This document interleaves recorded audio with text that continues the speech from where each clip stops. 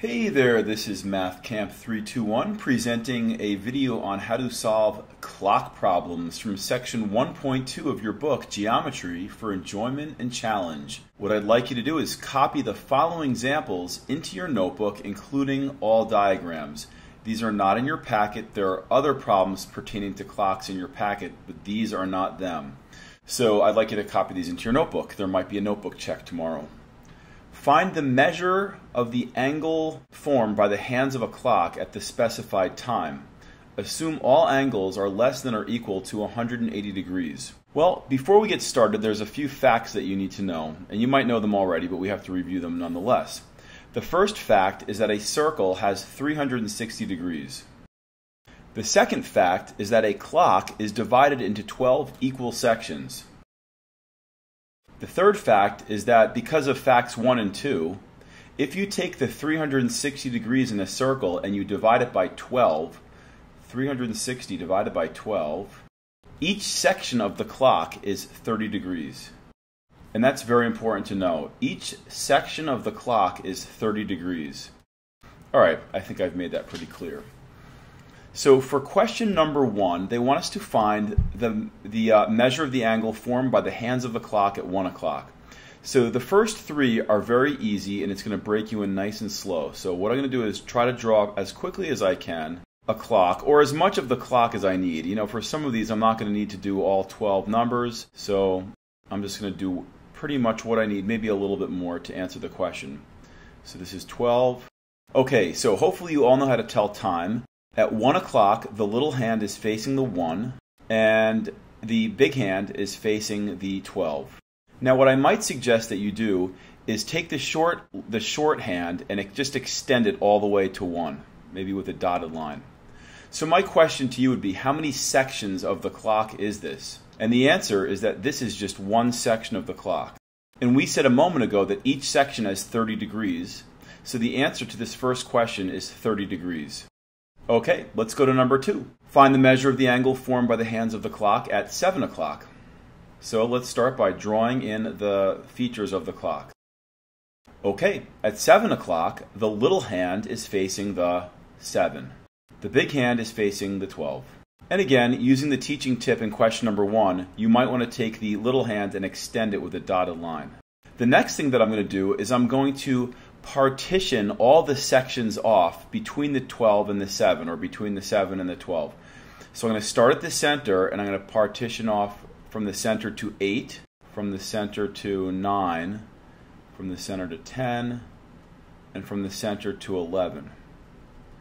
So this shows me very clearly how many sections I've used up. So here is one full section, here's 2 full sections, 3, 4, 5 full sections. So we've got 5 sections. Each section is 30 degrees. So this is going to suggest the multiplication problem 5 times 30. And of course, 5 times 30 is 150. So the answer to question number 2 is 150 degrees. And if you just look at that angle, that makes sense. A 180 degree angle is a straight angle, and this is just shy of being a straight angle.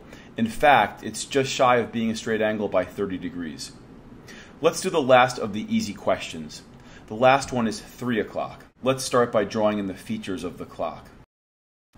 Okay, at 3 o'clock, the little hand is facing the 3, and the big hand is facing the 12. The teaching tip was to extend the little hand with a dotted line, and then the teaching tip that we picked up in number 2, question number 2, was to partition off all of the sections inside of the angle. So I'm going to go from the center up to 1, and from the center up to 2.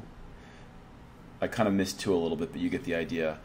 And now we can identify how many sections we are covering in this angle. We've got one section here, another one here, and a third one here. So we have 3 sections, and each section is 30 degrees, which suggests a multiplication problem of 3 times 30, which of course is 90 degrees. Now 90 degrees is a right angle, and if you actually look at this angle here in green, it certainly looks like a right angle. So I hope this first slide did not present you with anything too challenging. It's going to change though in the next slide, so get ready. Okay, so the first three problems were pretty straightforward and pretty basic. The next two get a little bit more challenging because it's not an even amount of time. It's not on the hour, so to speak. In number 4, we're talking about 3:30, and then number 5, we're talking about 7:30. So there are ways to reason this out. If you're a parent or a tutor watching this video, I realize that there is more than one way of doing this. But having taught this for many years, many of my students have found this formula that I've written on here helpful. So this is the way that I'm going to teach it, but if you're helping your child with these problems, just know that there is more than one way to do this. So the formula that I like to use with my students is that to find the angle measure, we're going to find what's called the child's angle, and I'll explain to you what that is when we do the problem. Plus or minus, you've got to decide whether you're going to add or subtract the minutes divided by 60 times 30.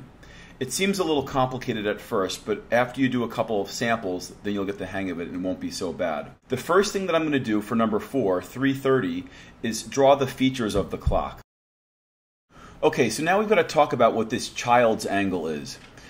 I want you to imagine that you're a 4 or 5-year-old that's just learned how to tell the time using an analog clock like this. If it's 3:30, that 5-year-old probably knows that the big hand is facing the 6. So I'm going to go ahead and draw that.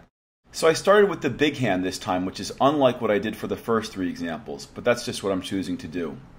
Now we know as adults or as teenagers that at 3:30 the little hand is not facing the 3. It's moved on. But the 5-year-old probably doesn't make that connection. Maybe he or she does, but we're going to assume that they don't. So I'm going to put the little hand directly facing the 3. So this is the child's angle. So I'm going to write that down. We've got 3 sections of the clock. 3 times 30 is 90. So the child's angle is 90. Now, the reality of the situation is that as we got older, we realized that that little hand really isn't facing the 3 at 3:30. It really has moved between the 3 and the 4.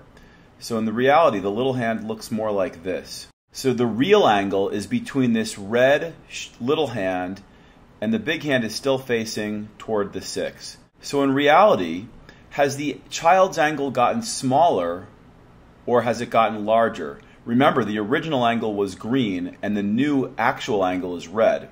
And that new angle, the red angle, is smaller than the green angle.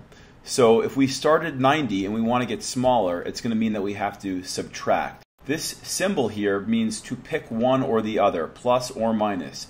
In this case, we're going to subtract. Now the minutes comes from just looking at the end of the time. So the amount of minutes added on to 3 o'clock is 30.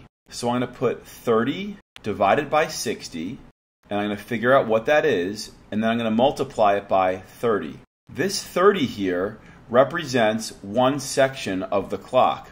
And this fraction here tells us what fractional portion of the section has that little hand actually advanced. It's confusing, I know. No doubt about it. If you're feeling confused and overwhelmed, every year students are. So the 90 is just going to come on down again. We're going to put the minus sign.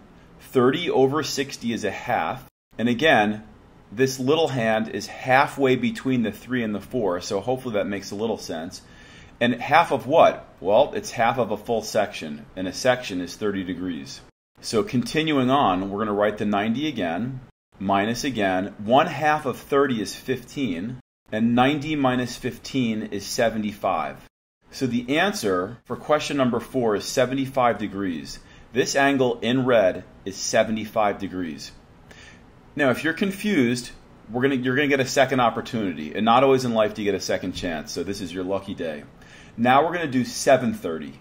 It's going to be very similar, but hopefully it'll iron out some of the issues you may have had with number 4. So let's set up the parameters of the clock. Okay, at 7:30, the big hand is facing the 6. I stalled a little bit there so you would actually have a moment to think about it yourself. Now, according to the child, according to the 5-year-old, where is the little hand facing at 7:30? Remember, you're only 4 or 5 years old. And that 4 or 5-year-old probably thinks that it's facing directly towards the 7. And this represents just one section of the clock. So right now, the child's angle is 30. Okay, now let's advance to our teenage years or our adult years, or when we can really look at a clock and know. The reality of the matter is, at 7:30, the big hand is facing the 6, but the little hand has advanced. It's not facing the 7 anymore, it's moved on. So the question is, did the green angle, which was the original angle, did it get bigger or did it get smaller when reality set in? The answer is that it got bigger. It got a little bit bigger, which means we're going to use what operation here? Plus or minus? If you said plus, you're correct, because it's going to get a little bit bigger. Now we get the minutes. This part of the formula comes from the extension of our time. Whatever, if this were 15 minutes, it would be 15 over 60. If it were 40 minutes, it would be 40 over 60. So for this particular problem, it's going to be 30 over 60 times 30. I'm going to write the 30 again. I'm going to write the plus again. 30 over 60 reduces to 1/2, and 30 is the section of the clock. Okay, let's finish this up. I'm writing the 30 again. 1/2 of 30 is 15. 30 plus 15 is 45. And the final answer for this problem is 45 degrees.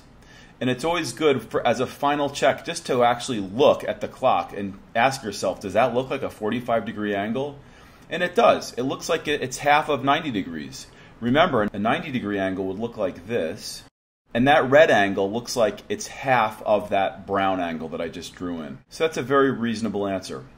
I hope it's making more sense. There are a couple more examples, so hang in there.